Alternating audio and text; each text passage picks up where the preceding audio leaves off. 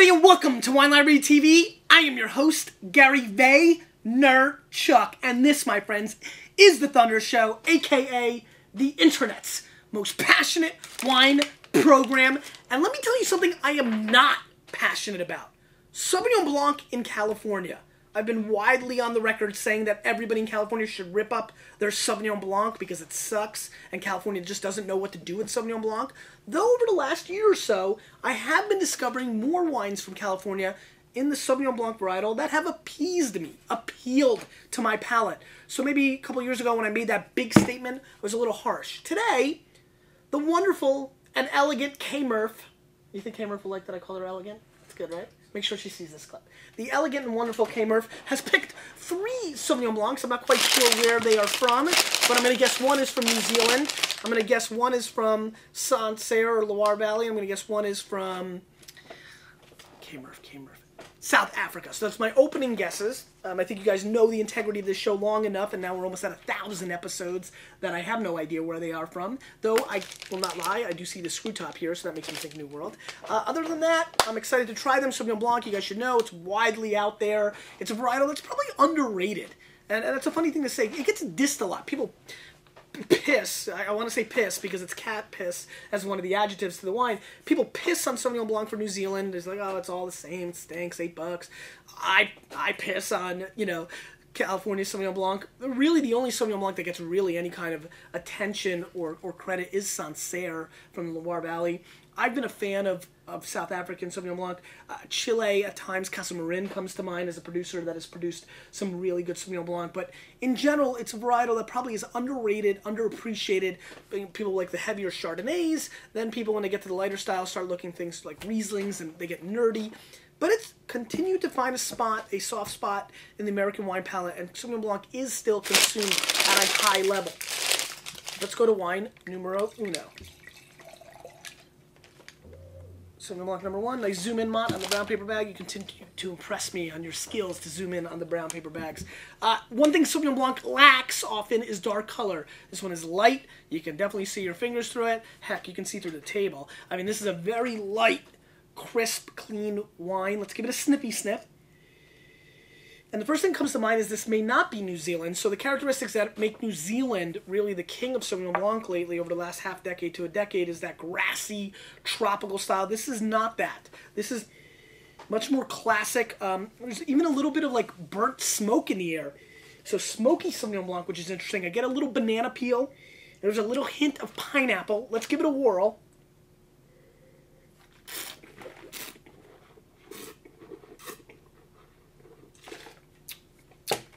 Some nice green fruit.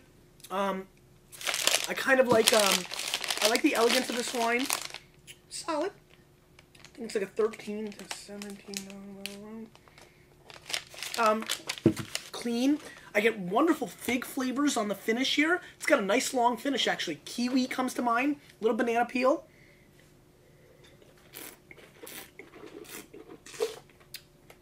Well executed Sauvignon Blanc. Very fresh. Tough to say. Does have some old world and new world characteristics, and I would struggle to peg where this is from, though California comes to mind. Let's move on. Sauvignon Blanc number 2, Deuce, as it's like to known. So actually, I'm going to just rinse. Big rinse.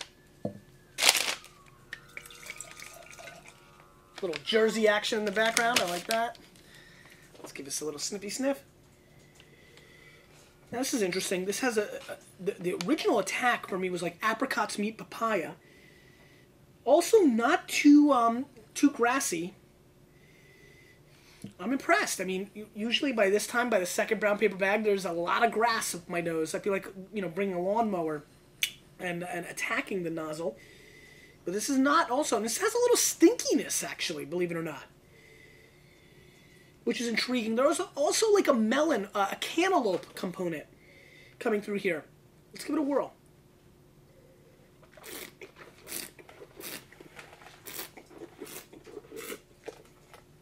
There's some greenness on the palate. I kind of call this like, when I taste wines of this nature, I like them because it's got a little melon, it's got a little green grass.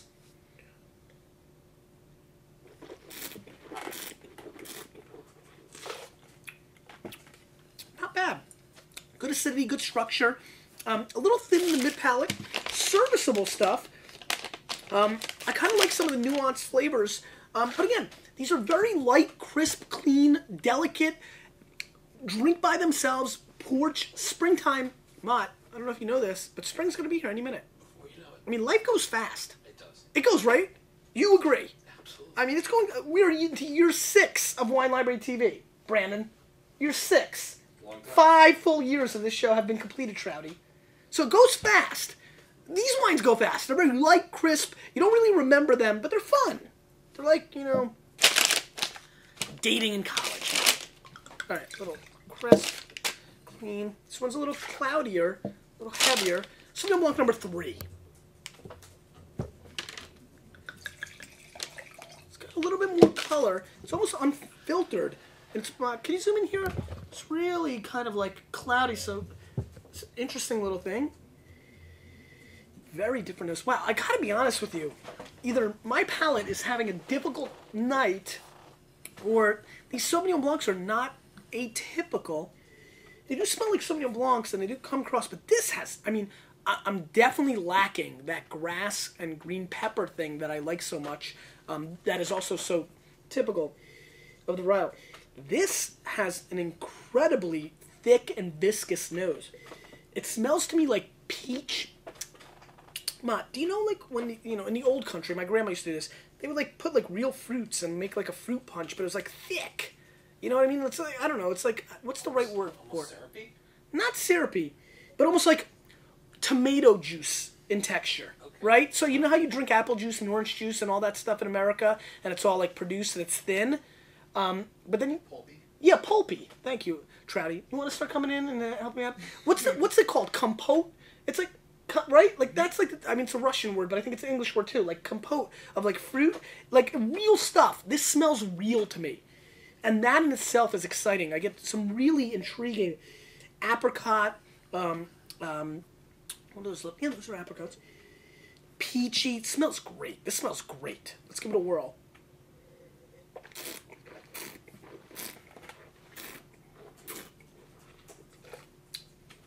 I didn't even spit it all.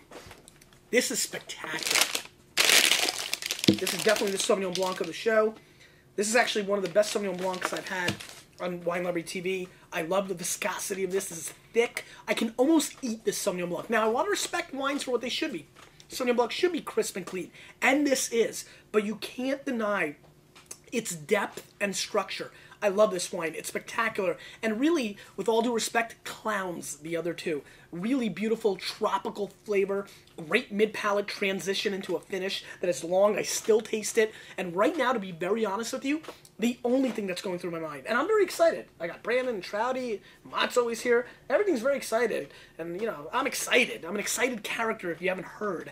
But I got to tell you, the only thing that I can think of right now is I need some Kumamoto oysters, because this wine is really being wasted in this format, except that I love that the Vayner Nation is going to find out what it is in a second. So let's organize this.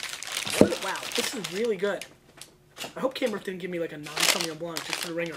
In last place, but still serviceable, I predicted it to be a $9 bottle of wine from the New World. I scored at 86 points. Is the Saracen Sauvignon Blanc 2009 from Marlborough, 89 points. Lisa Peretti Brown, who's now writing for Robert Parker's Wine Advocate, $20. As you can see, I believe this to be, Mott, zoom in here, get it, because this is full throttle. This is a pass, because this is double the price point that I predicted, and I'm not happy with it. A little anger to start the show. I'm not excited. Wine number 2, runner-up, which was wine number 1, which I gave 89 points to, and 13 bones. Thought it could be from even California, is... it is French. It's a Pouilly Fumé, Domaine de Bel Air, 2009, from Mallory Galeries. This is a $17 Pouilly Fumé from the Loire Valley. $17, 89 points, pretty good. I guess 13 to 17 bucks. Mike, you see that? Little zoomy zoom there. Not bad. Pegged the price range pretty well. Pretty interesting. I did say 13 to 17 bucks, guys, and it was 17 bucks. I didn't say 19. It was one of these round things. So let's respect the cred. And in in first place, wine number 3, 92 points. One of the highest scores I've ever given a Sauvignon Blanc on this show, I'm sure. Maybe the highest. To me, this acts like a $30 bottle of wine. It's that good. 92 points is... I'm excited here.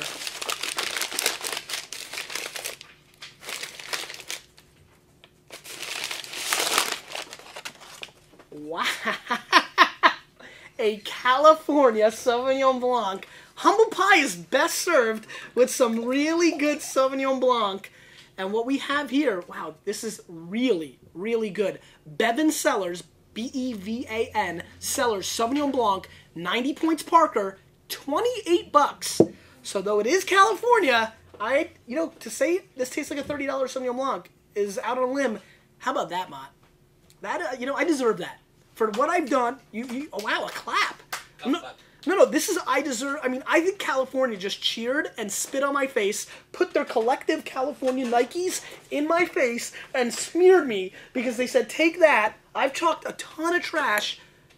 Though I did say at the beginning of the show, wait a minute, I want to save face here. I did say that I've been lately enjoying some California Sauvignon Blanc. This is really good, the Maria's Cuvée. I promise you, go out and find the Bevan Cellars Kirk Ranch Sauvignon Blanc Maria's Cuvée 09. It is phenomenal and one of the better Sauvignon Blancs that I've had from the New World in my life. Question of the day. When is the last time that you had to eat humble pie? You, with a little bit of me, we are changing the wine world.